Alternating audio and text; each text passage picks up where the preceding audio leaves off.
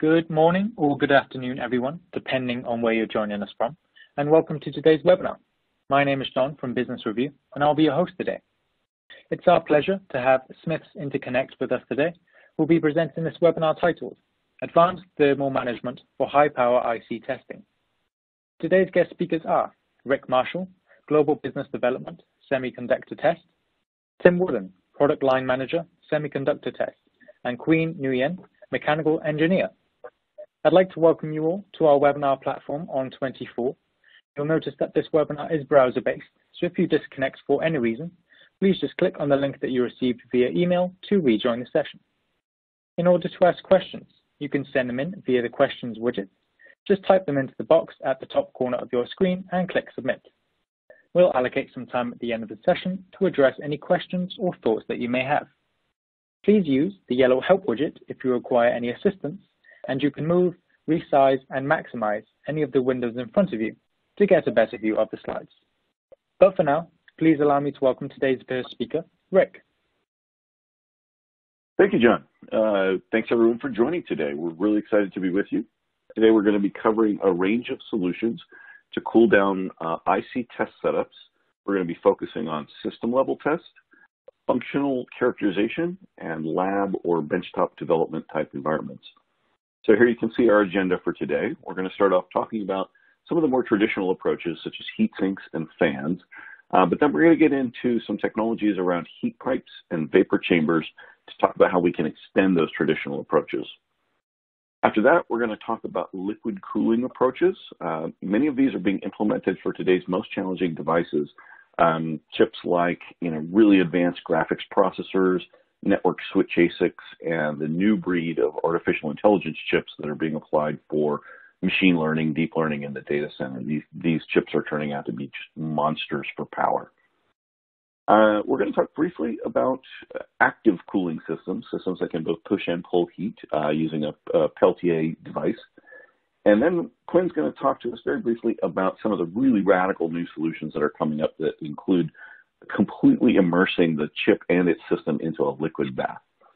We definitely would like to make this session interactive, so we want to answer as many questions as we can. So please use the Q&A widget and submit your questions during the session. We'll answer as many as we can live at the end of our talk. And anything that we don't get to today, we will for sure follow up with an email.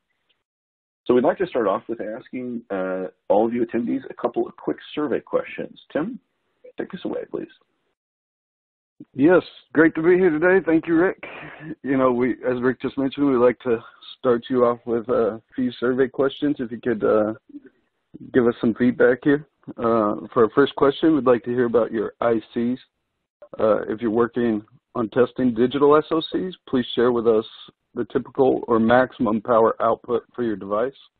You should be able to click either the first box, which is less than 200 watts, 200 to 350 watts, 350 to 600 watts, and greater than 600 watts.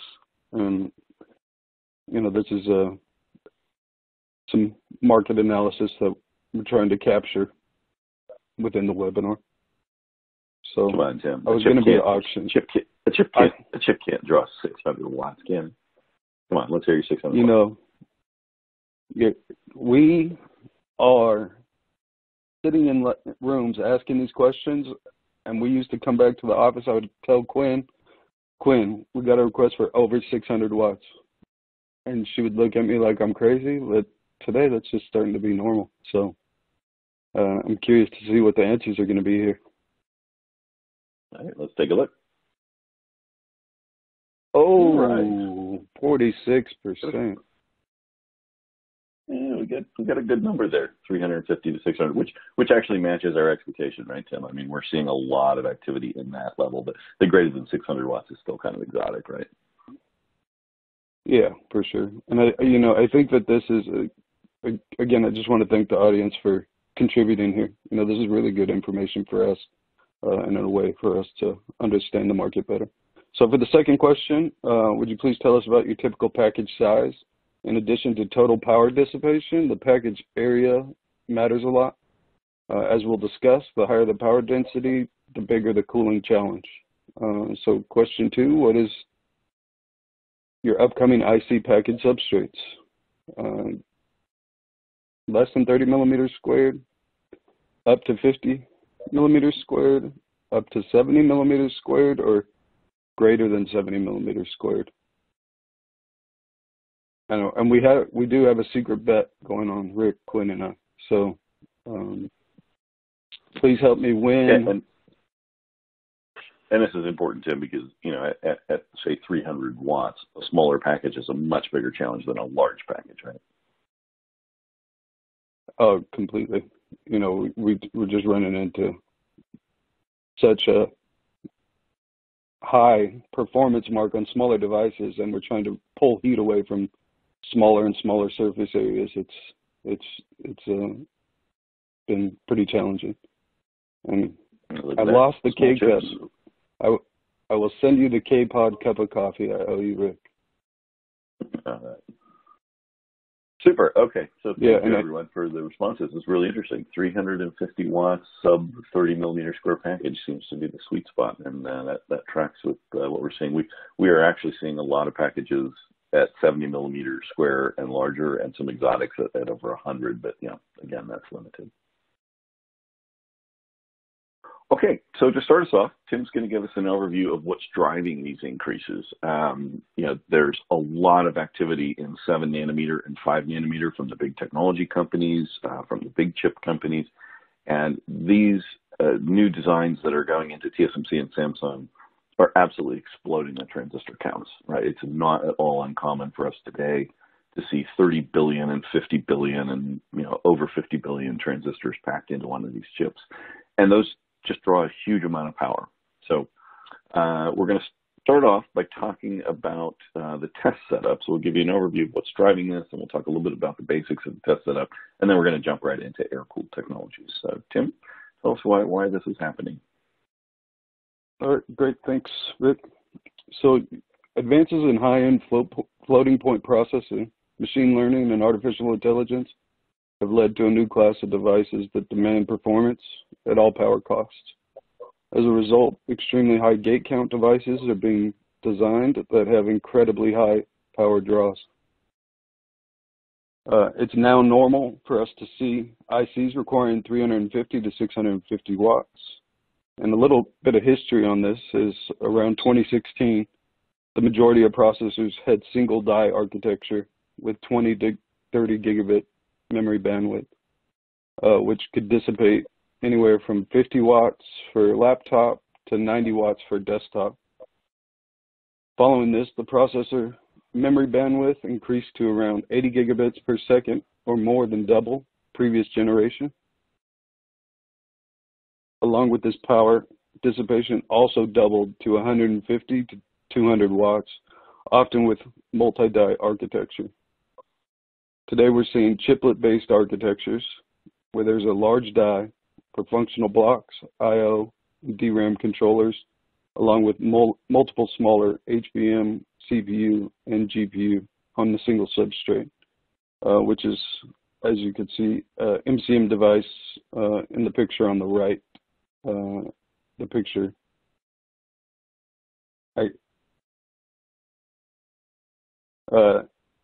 These chiplets can dissipate from 250 up to 350 watts, and it's just getting higher.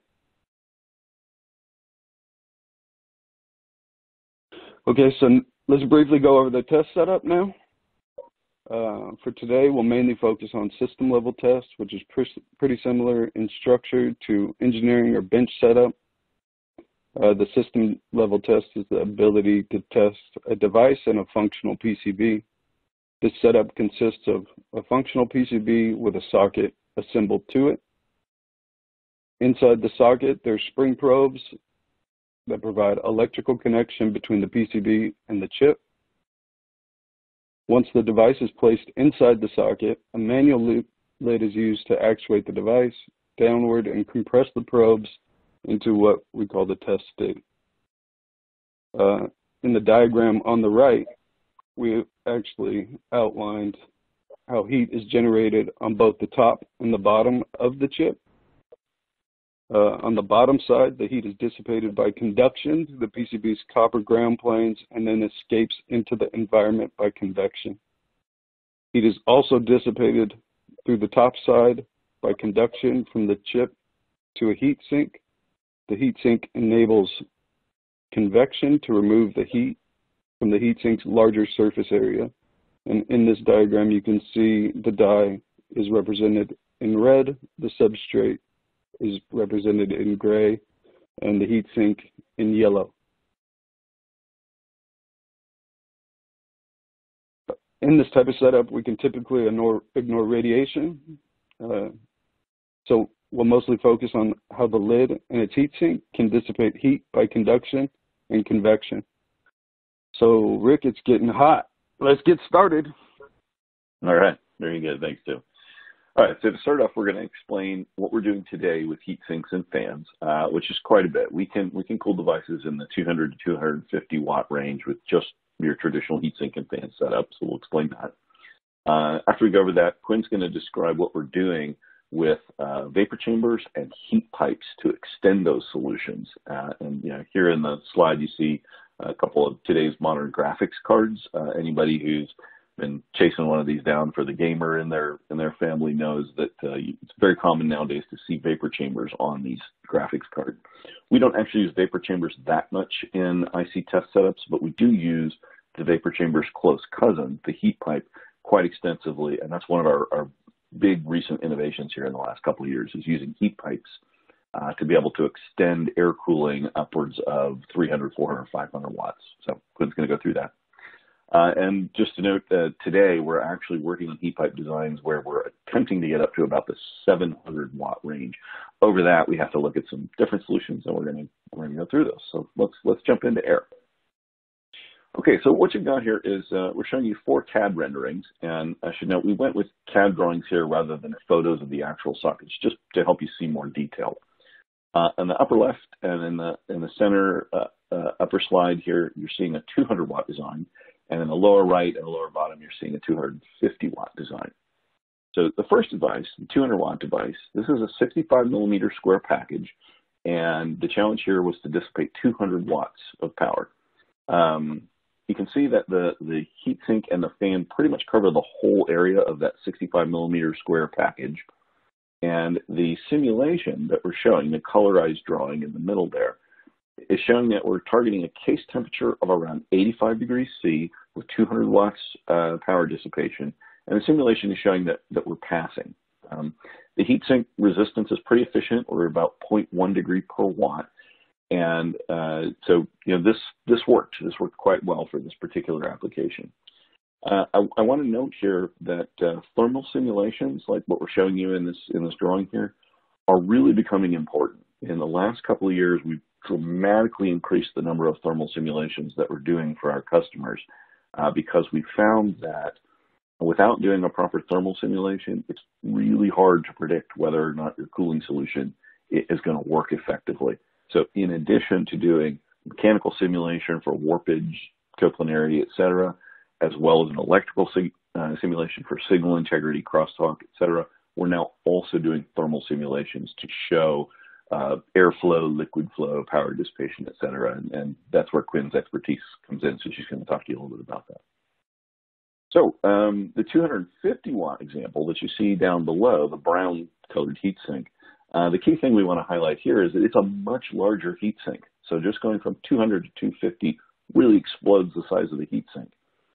In this case, the device is a little bit smaller. This is a 52 millimeter square package. But you can see that, number one, the size of the heatsink is much larger compared to the 200 watt heatsink. And this particular heatsink extends significantly beyond the XY boundaries of the chip package. This heatsink design, it worked, but we joked, you see on the right, we have 2 fans on top of it. One of our engineers joked that when you turn this thing on, you probably want to step back and put your noise canceling headphones on because it sounds like a drone taking off. This is quite the beast. If you're sitting in a quiet room, maybe with a refrigerator in the corner or something, you're probably experiencing 50 dB of ambient noise. These things are pushing 60 to 80 dB of noise, so they really do get quite loud. one of the key considerations of having a heat sink this big is that in a lot of the system test applications that we see, designers really don't want to have things hanging over the board, right? In many cases, they want to have components that are close to the duct for impedance control. In other cases, they want to have test access points where they want to be able to put a probe down very close to the duct. And having a large heat sink like this that extends well beyond the package area sometimes is, just not desirable. So, these solutions worked well for the customers for whom we designed them, but you can see that as you get to 250 watts, and we're next going to talk about, 350, 400, you start to have some design trade-offs. So Quinn's going to show us some really cool stuff that can help to mitigate some of these trade-offs. Quinn, tell us about heat pipes and vapor chambers. All right, thank you, Rick. It's great to be here today. So let us discuss about the vapor chamber and heat pipe. Recently, heat pipe or vapor chamber have gained momentum, even though it has been around since the 60s or 70s. But since there is increasing demand for effective cooling of higher power device, it has gained more momentum. So let us look at a image at the center of the page. This is what a heat pipe look like and how it operates. So it is just a tube hermetically sealed and filled with working fluid. The material of the tube and the choice of the fluid depend on the operating range of the temperature required. A little bit to the left is an example of the heat pipe that you see. So when the heat is entered into the evaporator side of the heat pipe, the temperature will rise. Once it reaches above the working temperature of the fluid will turn into vapor. That vapor will carry the heat into the condenser area where it is cooled back into liquid. The liquid is carried back to the evaporator by the capillary action from the wicked internal structure against the wall of the pipe. So as you can see, for heat pipe, it moves heat from one area to a remote sink where heat is dissipated. To the far left is an example of the vapor chamber. So vapor chamber is similar to a heat pipe. However, it's using a larger diameter pipe and it is flattened. Since it is flattened, the heat is spread laterally, and then a adjacent heat sink will help dissipate the heat. For vapor chamber, it works best if it has a larger area. Therefore, it is not ideal for SLT setup where we want, as Rick discussed earlier, we want the area of the lid to be as small as possible. So vapor chamber is not very beneficial in this application. For the heat pipe, because the pipe can easily bend, therefore it is very beneficial for this application. So below you see that due to its bendability, the design flexibility is higher. We are able to fit a heat pipe into a smaller lid. So in the picture below, as you can see in this picture is our typical lab setup that we perform. We validate our lid every time before we ship our lid to customer. So from this specific test, it shows that this lid can dissipate 300 watts and keep the junction temperature at around 65 degrees C. A little bit lower to the right-hand side is a simulation model that we have. And in the simulation, when we run it, it shows that we are capable of dissipate 300 watts and the measurement, the simulation result is around 77 degrees C. So as you can see, there is a 13% difference between simulation and measurement. Hey, Quinn, I just have a quick question for you. Is there, when you're running your simulations, are you setting the lab temperature or the ambient air temperature to the temperature in the lab so that we can correlate it correctly? So unless customers specify, we tend to set the ambient temperature correlated to the temperature in the lab, so that the actual measurement, when it comes out, it doesn't have a very big variation from the simulation. Great. All right. So this is in this image, you see that we have a heat pipe sink developed for a 600-watt device. The simulation shows that at 600 watts, the case temperature is around 74 degrees C. However, at the actual measurement is around 58 degrees C. So heat pipes have higher thermal conductivity, therefore it can dissipate heat better than the traditional heat sink, and it can cool beyond the 600 watts. As you recall, the lead design for 250 watt device that Rick discussed earlier, it's the image on the lower right hand side, lower left hand side is the heat sink. That heat sink size is around 140 by 90. 140 by 90. And then as you can see from the heat pipe design, we use the fan 92 millimeters, and the distance from one fan to another is around 140. So the size is the same, but the cooling capability is almost double, more than double. Because of the bendability of the pipe, it allows us to raise the fin area higher above the PCB surface. So this freed up the space for the component to be placed around the device. And then with the respect to the ergonomics, the structure increased the fin surface area, so it allows us to use larger fans, which have bigger motor, and thus the noise level is significantly lower. With respect to the weight, since it is not a big chunk of copper, therefore it is much lighter. The cost for the heat pipe, if you go for high volume, 10,000 units or more, then the cost is very low.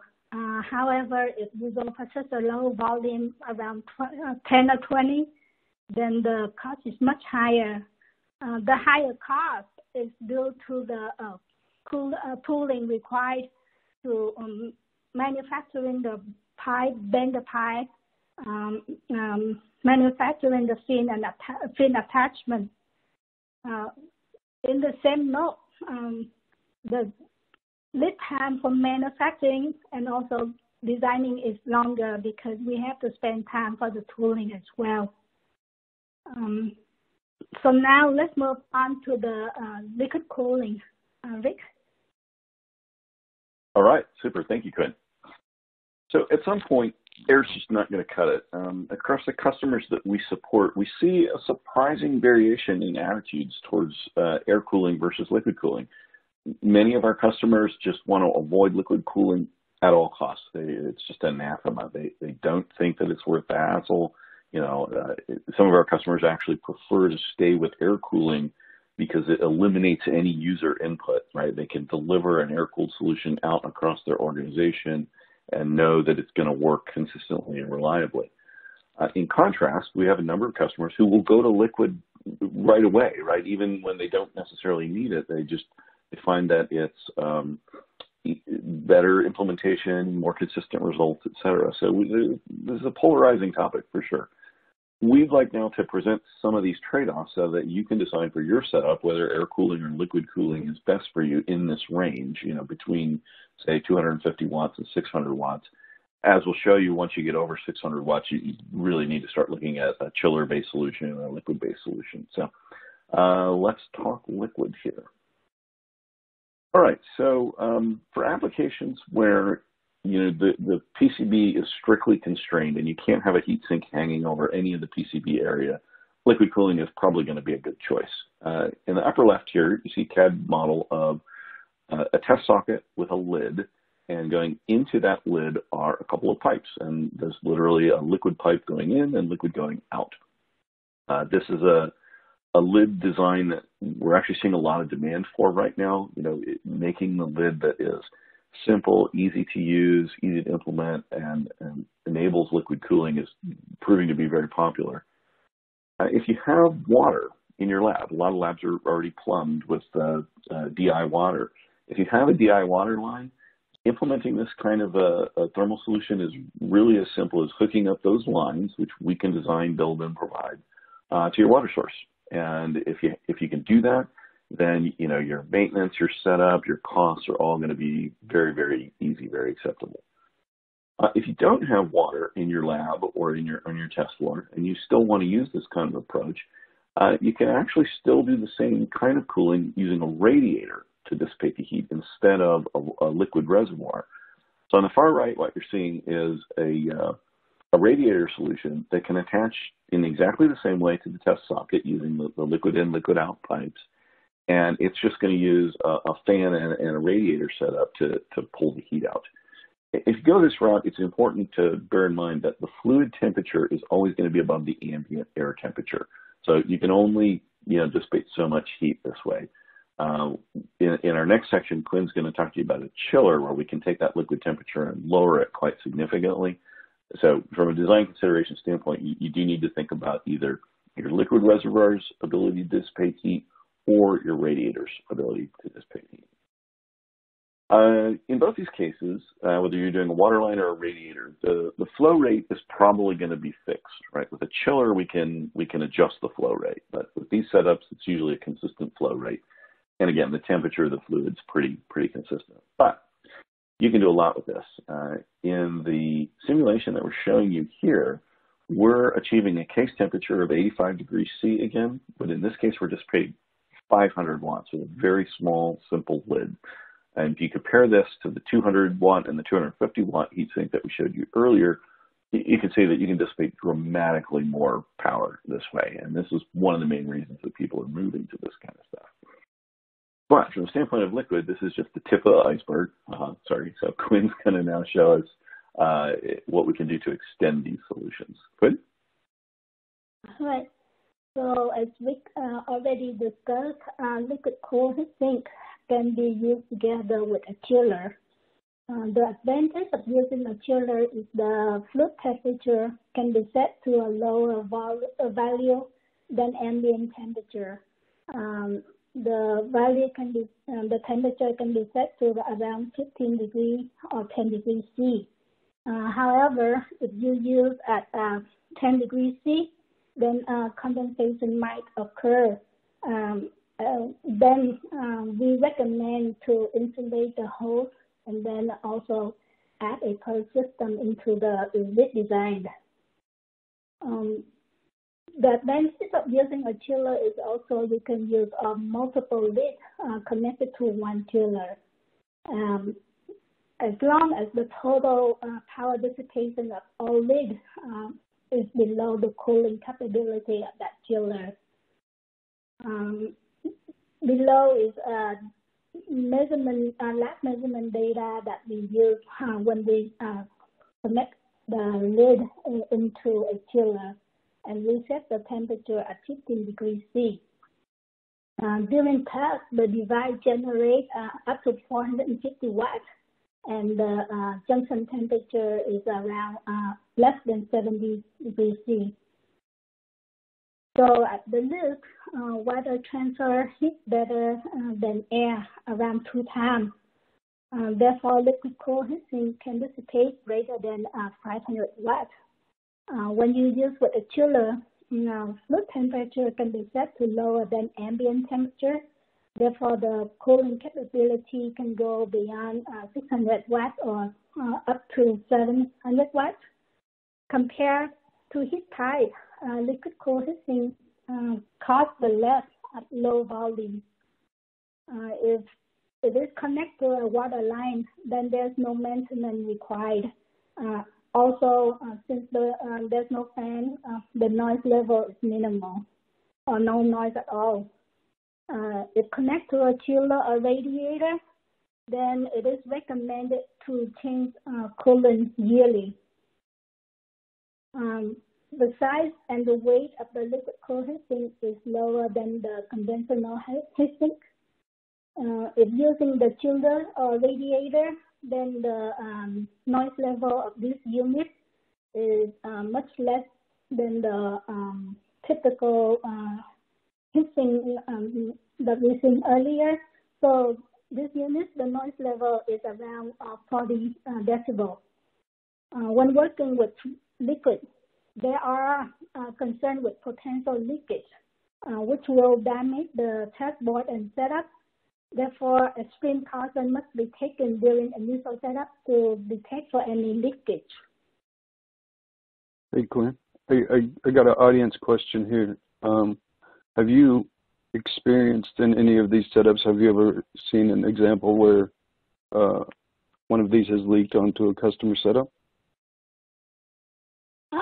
Usually, for our setup, for our lid, before we ship to customer, we do an internal test and we do the hydraulic test. So we test them at 90 psi.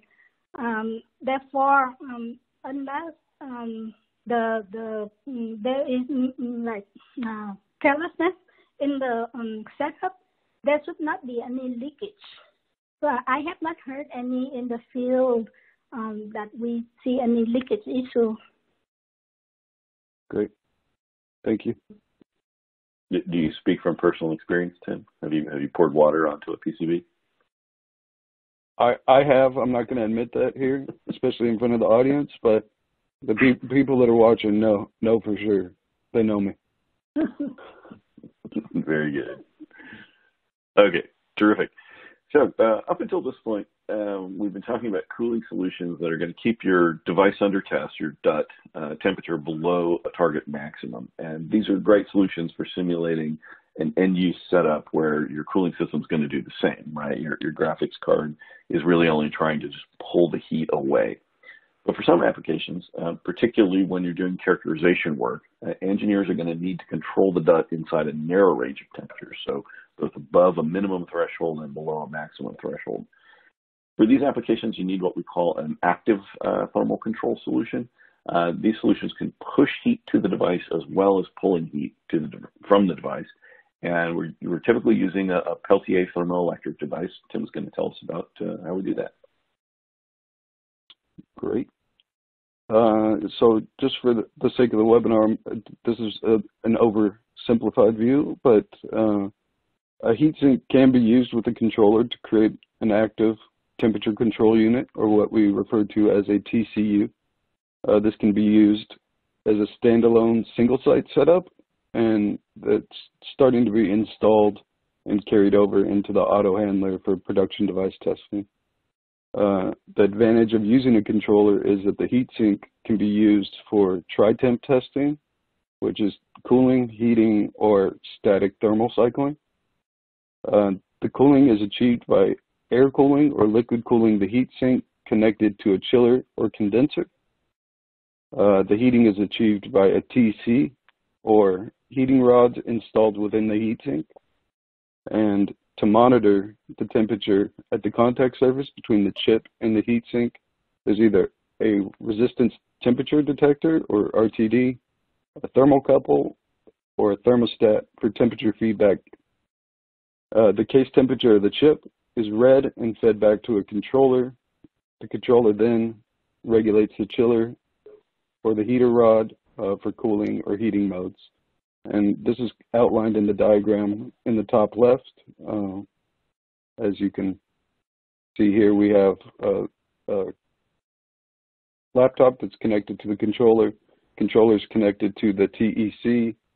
The TEC is sandwiched in between the pedestal and the heatsink. The heatsink is hooked up to a chiller, and the RTD or thermal couple is embedded within the pedestal itself. And then also in the image on the right or below that, we could see the TEC, which is sandwiched between the heatsink above and the pedestal below.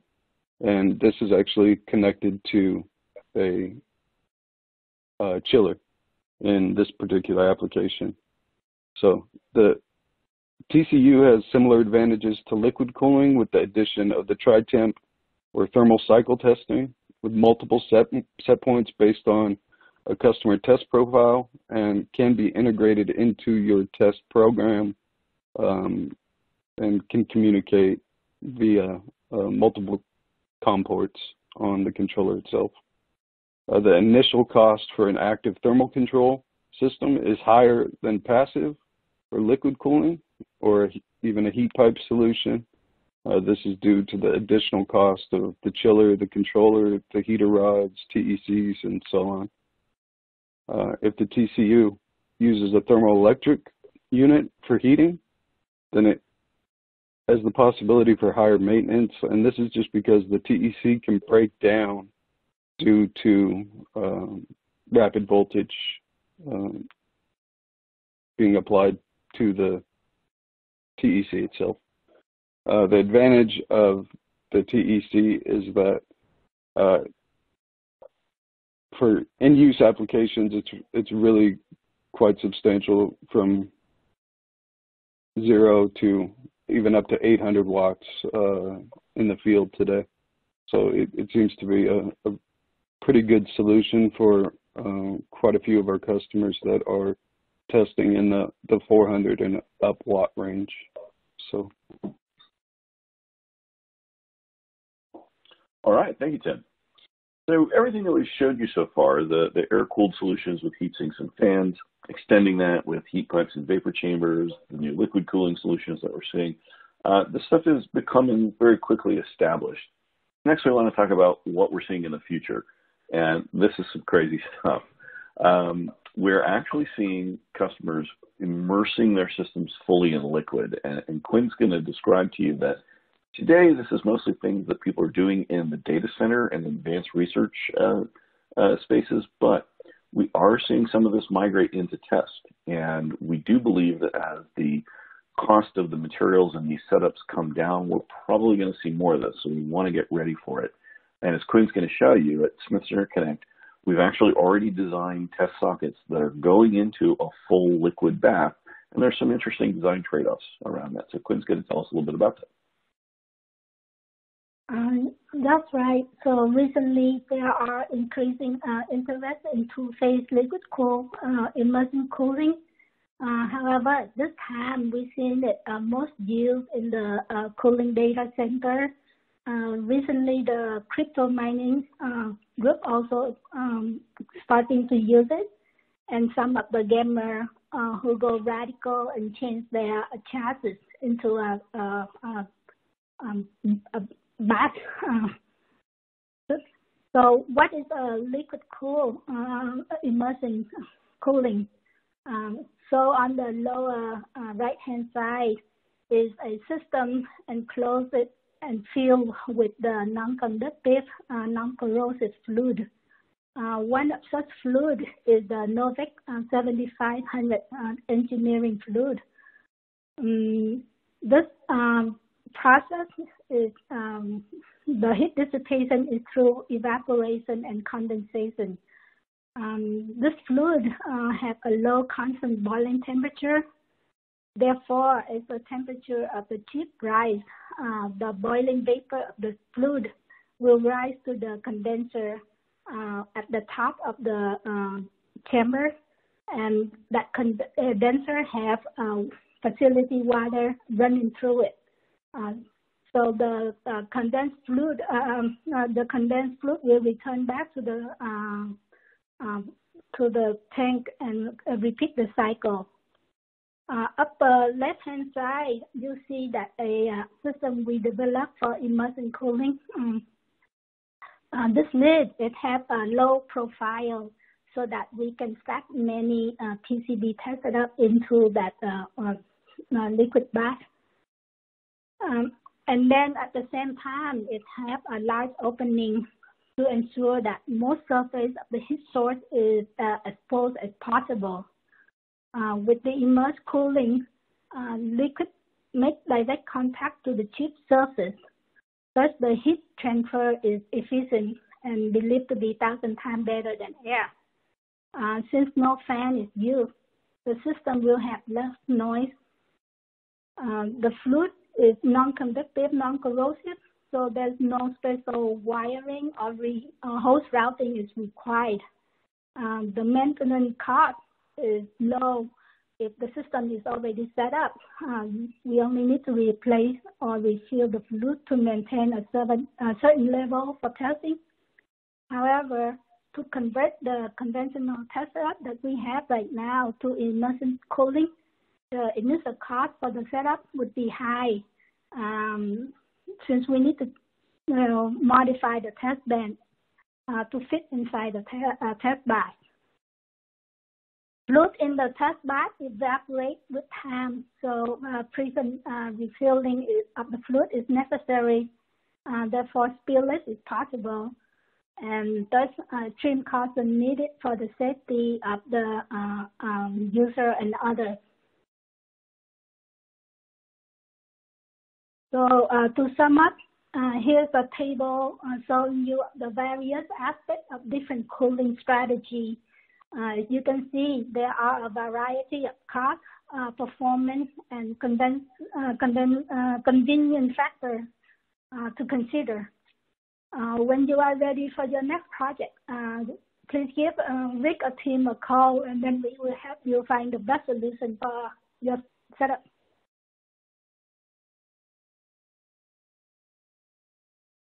All right, thank you, Quinn, and thanks everyone for joining us today. Just a quick overview for you on some of the products that Smiths Interconnect provides. So we design custom test sockets and lids, and one of the main things we're doing these days are integrated liquid-cooled lids, like we showed you during the liquid section. We do have a variety of test socket solutions and thermal solutions across the test space here. I do want to highlight a couple of new innovations that we have here. Our DaVinci high-speed array series is really being used heavily by our customers for these very high-speed interfaces. We're working on chips, as I mentioned, that have 50 billion transistors and also have very high-speed single-ended memory clocks for the new GDDR6X interface, as well as very high-speed SerDes interfaces, 56 gigabit per second we're seeing all over the place today, as well as 112 gigabit per second PAM4. Those big chips generate a ton of heat, and so one of our big advantages with DaVinci is that this socket is a metal socket body. It's extremely rigid, it has tremendously good performance in a harsh operating environment. And we do have customers that will run a system-level test application where the device may output 450 watts and maybe under load for 30 minutes of test time or 40 minutes of test time. It is incredibly punishing to the test socket and the spring probes. The next generation of our DaVinci is this DaVinci Micro that you see in the center of the slide. As we mentioned, a lot of these devices now that are high power are starting to go into smaller and smaller packages. So DaVinci Micro can take you down to 0.5 millimeter, 0.4 millimeter, 0.3 millimeter. In the lower left, we're also excited that we've got a new QFN testing solution. This can be a drop-in replacement if you've got any kind of QFN, DFN, QFP, SoC type application. And as we described today, we're consistently expanding our thermal solution. So if any of this stuff is of interest or use to you, please drop us a note. We'd be happy to send you lots more information about it. So now we're excited to get to Q&A. We've got a number of good questions that come in. I think Jonathan is going to take us through some of the top questions. Jonathan?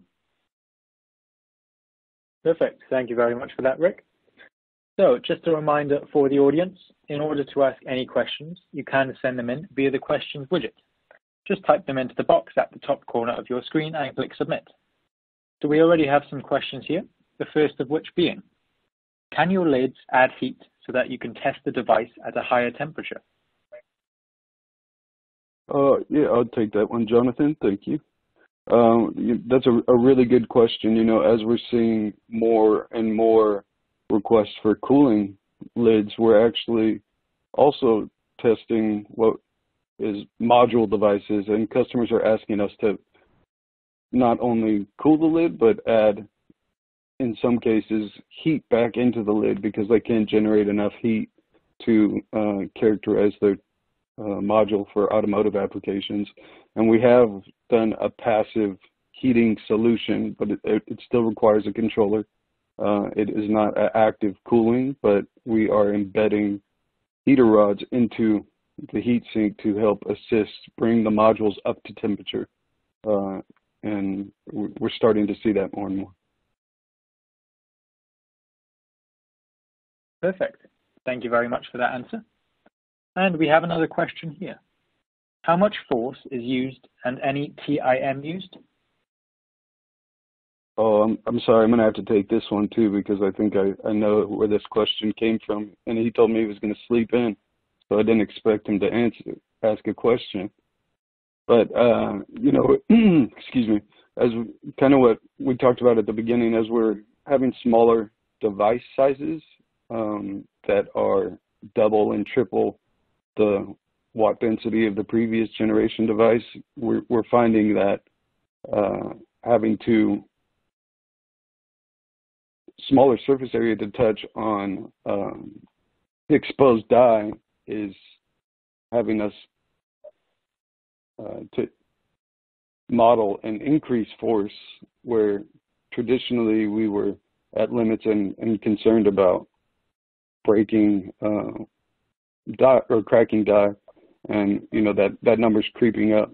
So the model is really the dictator for that, and I'm pretty sure that the person that asked this question is working with me on it right now. So thank you. Perfect. Thank you very much for that answer there. And we have another question for you all. How does modeling use the comparison data between experimental and simulation data in order to make more accurate simulations? I think I will take this one. So for the when we do the modeling for the simulation, and then when we do the measurement, the actual measurement, we compare the value and then adjust the parameter within the simulation to get a better result. However, we tend to stay on the positive side of the gap. Like, for example, before we compare the heat pipe simulation, we say that there is a 13% variation. We try to stay within around from 15 to 20%, and we do not want to go on the negative side, because when the simulation shows that it is supposed to meet a certain temperature, if it goes on the negative side, which means that it fails. I hope that will answer the question.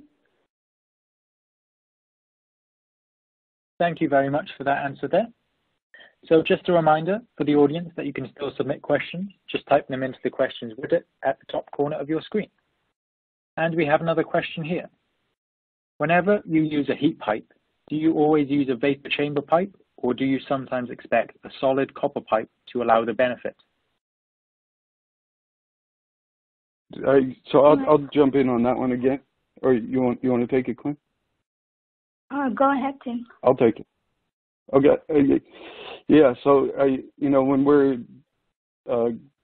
we're qualifying a product and a customer request, you know, we will take the information provided by the customer, and if we can achieve the solution based on heat pipe technology, we would prefer to use phase change technology, just because we can remove heat from a condensed area and go vertical with it rather quickly without retaining the heat in a solid block. But, you know, again, this is based on modeling, because there is points when a heat pipe can be ineffective. For instance, if it's modeled for a 300 watt system and it's really effective from 0 to 280 watts, and then the last 20 watts, it just needs to be optimized, the heat pipe length and fins to pull that last 20%. So there is some nuance and modeling that has to happen. It's not just a black or white question, and I hope that helps answer that question. Perfect. Thank you very much for that answer. And we have another question here.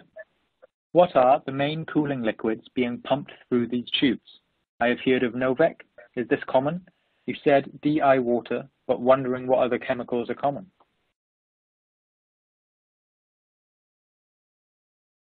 So I jump in from this one then. Typically, water is the most efficient. However, if you use only water, then it has a bio buildup, and then you see that green stuff around the hose, so it's not good. Therefore, they add some chemical to keep the fluid from getting bio buildup. And the most commonly used one is the propylene glycol. So they add a small amount of that chemical into the DI to prevent the bio buildup. As for the Novec, I think Novec is better if you have like direct contact. If you go through a tube, then that fluid is not typically used.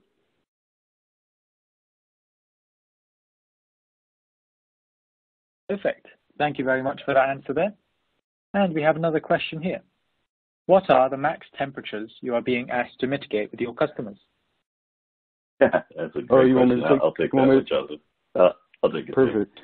Yeah, it's a really interesting question. Tim described in his intro that, you know, we're seeing this expansion of devices that are drawing a huge amount of power, and it's really important to differentiate that. Most of these devices are devices that are performance at any cost, right? The modern AI accelerators that companies like AMD and NVIDIA, Ampere, GraphCore, et cetera, that these guys are building, they just do not care about the power draw or the thermal output. The goal is performance, right? Do the most you can to boost that inference engine. As a result, we are seeing power demands creep up well beyond the 600, 700 watts that we talked about today. We've got real live customer devices that are being requested to dissipate 1,000 watts. Typically, the good news is that these are larger packages. These are typically 100 millimeter by 100 millimeter packages that do incorporate a heat spreader already into their standard packaging technology. So, you know, we're not talking about power density of 1,000 watts in a 50 millimeter package, but there's more coming. The multi-chip modules that Tim mentioned are already showing up, and right now we've got a customer request on the horizon for a multi-chip module that's a dual core, so 2 huge cores in one package. It looks like it's going to be about 1,200 watts. So we do not expect this to slow down. We think that, you know, greater than 1,000 watts is just going to be a reality in 6 to 12 months' time. Perfect. Thank you very much for that answer there. And it looks like we have another question here. And this question reads, what do you recommend the TIM, which is able to rework? Well, I recommend myself. Sorry. Oh, go ahead. They meant thermal interface. They meant thermal interface material, not which Tim. Sorry, Quinn. You can answer this then.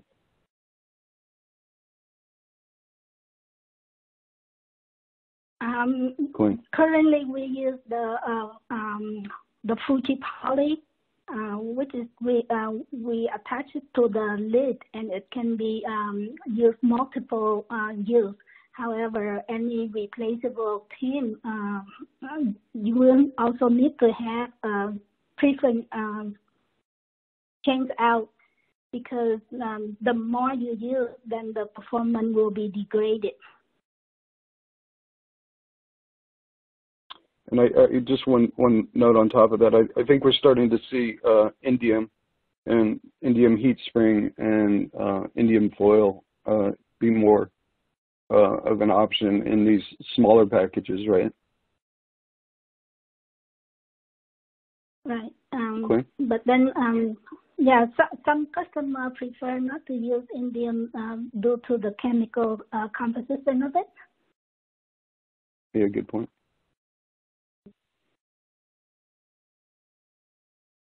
Perfect. Thank you very much both for that answer. So it looks like that's all the time we have for today. So thank you very much to everyone. And just a reminder, if you didn't get your question answered today, they will be available to be answered in the coming days. So that just leaves me to thank Rick, Tim, and Quinn for what was a great presentation, and to Smiths Interconnect for sponsoring the session. To all of the attendees, you'll receive an email shortly telling you how you can access the on-demand version of this webinar, or you can access this through our website, which is www.business-review-webinars.com. We look forward to sharing further webinars with you, so please do keep an eye out on the website just mentioned, and follow us on Twitter @BRWebinars for daily updates, and join our LinkedIn group, Business Review Webinars. Thank you all once again, and I hope you all have a very nice day.